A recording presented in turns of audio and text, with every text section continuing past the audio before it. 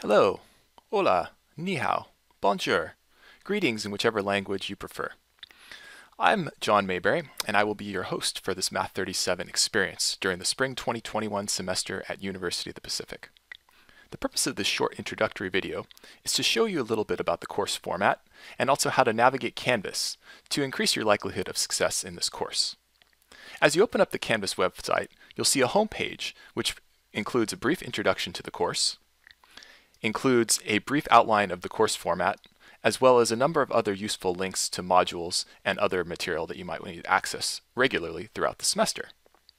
To begin, I want to point out that there are actually two paths for taking this course. There's an asynchronous path in which you're able to watch recordings of live Zoom meetings at your leisure. You're able to complete participation quizzes and other group work activities anytime between lectures in your own time. You'll post questions on discussion boards, attend office hours, email me questions, and then complete any other relevant assignments in the course, such as semi-weekly Canvas quizzes, module lab assignments, and midterm examinations on your own time.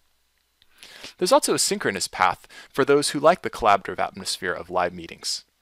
For people choosing this path, you'll be attending live Zoom meetings every Tuesday or Thursday, depending on the section you have signed up for. You'll be completing those participation quizzes and group work activities in those live meetings. And then you'll also be proceeding to all of the online activities, posting questions, completing other assignments as needed in between class periods. To start your journey through the course, I recommend familiarizing yourself with the course syllabus. After you've read through the course syllabus, return to the course homepage and scroll down until you see the module links in the middle of the page. We're going to be starting this course, as you might expect, at Module 1. If you click on this link, it will bring you to a list of all the items that have been posted so far in Module 1. You'll also see that these items will be organized into weekly checklists to help you better track the expectations as we go through the semester. If you click on Week 1, you'll see a list here of several items, and I wanted to make a few comments on this before closing out this video. First, all of the PowerPoint slides for the lectures will be posted in a SharePoint folder. To access these slides, simply click on this link. You may have to log in to your Pacific SharePoint OneDrive account, but once you've done though, you should have a record of them all so far. At the start of a lecture, please open up the slides and save your own copy that you may take notes on as we go. You'll also notice that there's other activities which will be posted in here. For example, during the first day, there are a number of activities which you'll be expected to complete, including an In This Class I Hope Padlet, which we'll be doing at the beginning of our first class meeting, a course preferences survey, which I'll need as soon as possible really so I can kind of plan for the rest of the semester, a participation poll which will again be taken in the first day of classes, a Google survey which will present some data that we'll be using throughout the semester, and a short activity which makes sure that you can download and use R for future purposes. This is also where we'll be posting the bi-weekly quizzes or semi-weekly quizzes if you prefer, as well as any group works and lab assignments which might be due on a particular week. Returning to the Home tab, I wanted to point out another important link that we'll be using frequently throughout the semester, and that's the link to access the Zoom live sessions and recordings. You can access these sessions either by clicking on the Zoom tab on the side of the Canvas page, or by scrolling down and clicking on the live meetings and recordings links at the bottom of the page. Once you get to this page, you'll notice that all the meetings for the semester are listed out based on the section. If you're enrolled in Section 2, which meets at 10 a.m. on Tuesdays and Thursdays Pacific Standard Time, please click on the Section 2 link for the date on which you'd like to attend. If you're enrolled in Section 4, which meets at 3 p.m. on Tuesdays and Thursdays Pacific Standard Time, then click on that link. Try to arrive at the Zoom meetings about 5 minutes ahead of time in case you have any difficulties. Also, please make sure that you are logging in with your authenticated Pacific Zoom account. If you're not sure what that means or haven't set that up before, there's more information about that in the syllabus as well. A couple other housekeeping techniques. When you first log on to a meeting, you will be muted.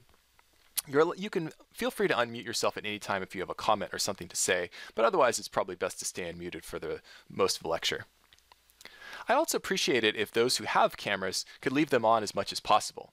It gets a little discouraging to lecture to a bunch of blank screens after a while. If you don't have a camera or you don't feel comfortable leaving it on, then perhaps a picture of you so I can at least attach a face to your name would be helpful. Other than that, I hope that you'll enjoy attending those live sessions and participating in them through questions, polls, and also occasional breakout rooms with groups.